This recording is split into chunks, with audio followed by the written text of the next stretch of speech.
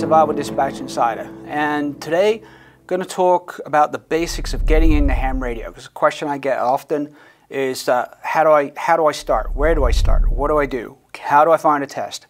So we're going to talk to that this morning. Again, I've got one of the mind maps here used for a lot of different stuff. So let's look at this.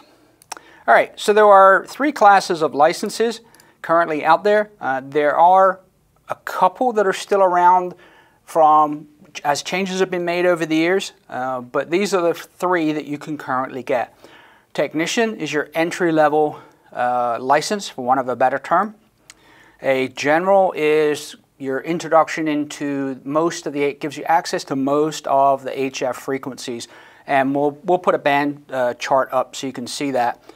And it gets you a lot of access to, I'll say probably 80% or more of the HF bands, which is where you want to be post-disaster, because that's your long-range communications. The other one is Amateur Extra, mostly called Extra. We kind of shortcut it, and that is your highest level ham radio exam.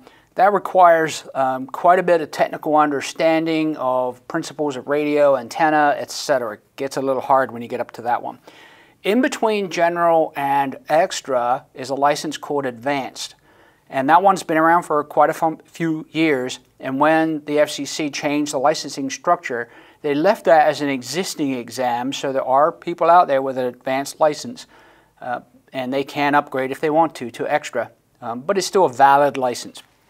The other one you may see out there from time to time is Novice, but I think because of the number of years that one's not been around, you're not going to see anybody with a Novice license anymore, but it used to be out there.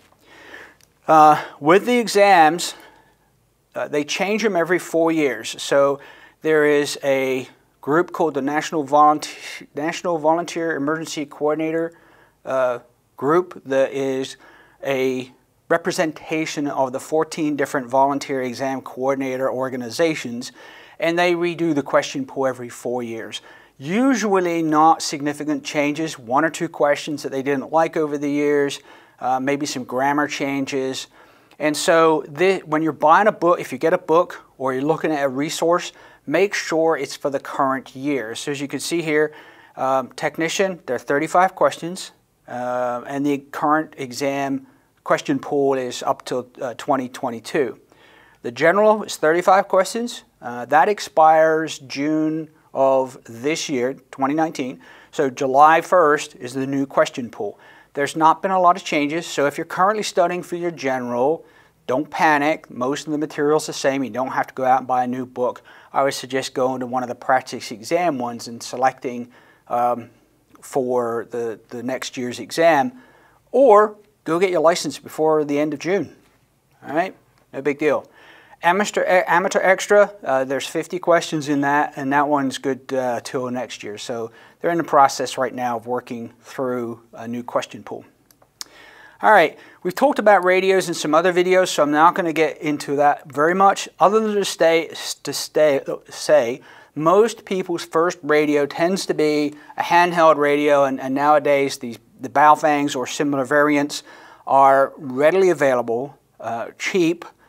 Some people that have been hams for some time will kind of naysay them.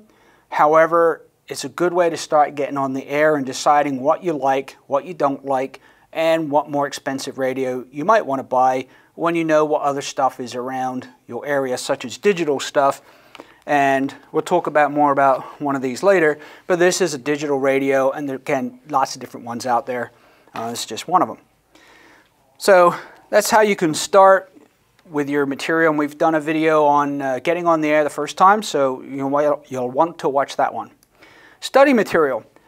There's some free stuff out there. These are the 2 my kind of go-to that I tell people. There's a guy, Ham, call sign KB6NU. He does what's called a no-nonsense study guide. Think of it as a Cliff Notes. The Technician one is free. You can just Google it. You'll find his website. It's free. It's great. And if you want it as a printed form, you can go on Amazon, and we'll post the link, and you can buy it there in a printed form. There are a number of other books that are available, and I kind of categorize them into 3 categories. most common one that people look at is the ARRL book. That one gives you a chapter and then on the material. It has the question pool in the back that you can then go look at. The other one that's common is by Gordon West, commonly known as Gordo. He has been doing ham longer than, probably as close as, the guy that, Samuel Morse, that invented Morse code. But his book setup is, here's the question, and here's the right answer, and this is why it's the right answer. So that's a different way of studying. Again, you got to find what works for you.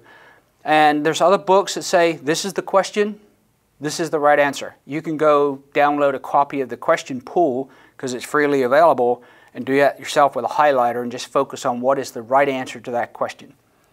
Different ways that people study. If you want video, there's a guy by the name of David Casler who's got some excellent videos for all the different license classes on his YouTube channel.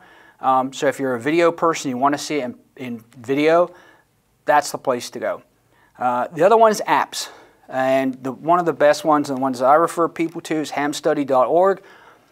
They will bring you up the questions as a flashcard, so you can study, but they will also generate question pool, a question exam for you from the question pool in the right configuration, the exam that you will see. And they have an app.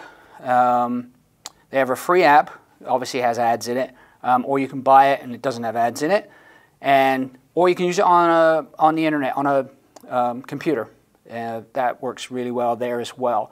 And they support a testing version that we use, my team uses, to computer grade exams. So they have a back end of that, etc. So that's really cool. I support them greatly because they've done a lot of work to help us. So finding exams, that's the other question. Where do I find an exam? So Laurel VEC, there are 14 VEC groups, volunteer exam coordinator groups, that administer the exams and then send that information to the FCC. Laurel is the one that my team uses, and all their exams are free. And so if you come in and you take an exam, you miss it by a couple, you want to retake it, as long as you haven't missed it by too many, we'll let you retake that for free. If you want to take the next one, not a problem. And we just had a test this past weekend that my team did. We had 25 people and 14 or 17, I think, new exams, new technicians, and 2 people, I think, got both tech and general. And we commonly see that. My team sees anywhere around 30 people a month coming in to take a test. And usually we got a couple of people that take both tech and general at the same time. Not a problem. Other places that list exams, Ham Study, again, the study site also has a page there where it says find exams. So if a team's listed their exam there, that's the other one. ARRL, and if you just search ARRL ham radio exam or ham radio exam, you'll find their site, and that's for teams that are listed their exams there. And any group can list. You don't have to be an ARRL test team to list there. They'll list anybody's. And the other one is W5YI. So Laurel, ARRL, and W5YI are the 3 largest VEC groups. If you're interested in getting your commercial radio license, it's called GROL, General Radio Operators License. W5YI is the group that does the commercial licensing if you want to get into radios as a profession. So that's where you kind of start. Once you get that license, you want to look at our Get on the Air video. You might want to look at our video on different radios that we've done, and get out there, get on the air, listen, get yourself a radio. We're going to do a video on how to improve your radio. We've done articles on that in Survival Dispatch Insider. How do you get something better than the stock antenna that my signal can get out? How do I get out of my house to the repeater that's maybe too far that I can't transmit through the wall with this? So we're going to do videos on that, and we've done some. And so check out our page. If you like the video, hit like below. And go to Survival Dispatch Insider. We've got lots of articles on communications, especially last February's issue and February of 18, all on communication stuff. And If you join, you get access to all the back issues, so lots of information, not only on communications, but developing your communications plan for your group, etc. So with that, have a good day. We'll catch you on the next one.